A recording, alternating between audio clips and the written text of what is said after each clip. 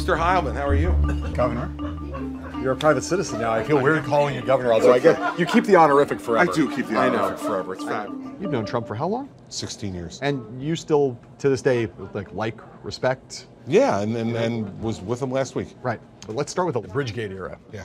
I just want you to talk a little bit about getting hit with that scandal. Is sort of like what it was like to be Donald Trump, Sure. new president, and getting hit immediately with a bunch of crises that then consumed your administration, his administration. I've told him that many times. Have you? Oh, yeah. That I think it's very analogous. I can only speak for me. It was completely overwhelming.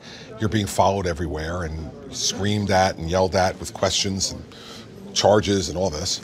And then the issue of continuing to run the government and not only keeping yourself focused, but keeping everybody else focused on the mission, which is not dealing with your crisis. It's hard. It's really hard. If you go back and look at the coverage back then, there must have been a dozen other allegations made against me or my administration during that period of time, all of which amounted to nothing. But every day they're like banner headlines because people smell blood and they want to come in for the kill. I knew the whole time I'd done nothing, but you can't get that out. Yeah. Right? And you have to wait for prosecutors to be done, and wait for legislative committees to be done, all that stuff. Right.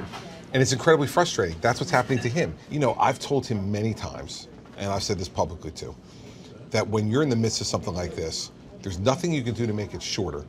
There's lots of things you can do to make it longer.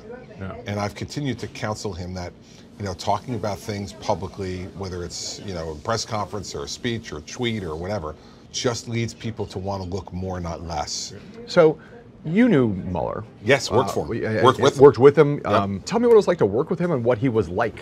I just what's your assessment of him as a prosecutor and a person? Very tough, very direct,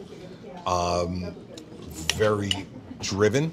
He's an aggressive guy, and you know, every time I dealt with him, an honest broker, like kind of, he would listen to you. We at times had some heated conversations when I disagreed with him or he disagreed with me, but they never ended badly. They always ended with a resolution of some kind. Right. And as I've said publicly before, like, I trust Bob Mueller, and I think that the way he's conducted this investigation, for the most part, thus far, shows that he's trustworthy. You have publicly said you think not a good idea for Trump to sit with Mueller. Absolutely not. Why is that? And I don't think that there's been enough evidence put forward that Mueller deserves an interview with the president. This is an extraordinary thing, to get to interview a president of the United States. And what's the evidence, you know, that the president did anything that implicates a criminal statute? Man, you better really have some stuff if you want to talk to a president of the United States. You just don't get a president in the chair across from you and go on a fishing expedition and see what you can get. Right. That's not permissible in my view. Right. Trump has allies in conservative media and on the Hill.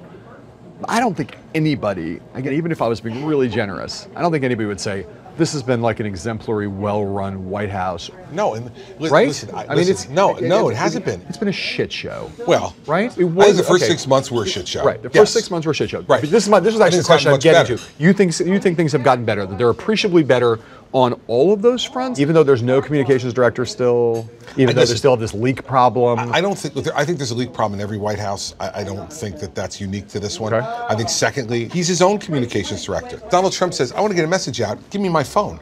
Right. And he tweets it out. As much crisis as there's been, there's going to be a more testing moment. Are they ready? I think they're more ready now than they were before. Are they ready? You don't know until it happens. Is the president ready? President's ready. President's ready for that moment. He's ready. This guy's tested. You don't get to become president and not be tested, John.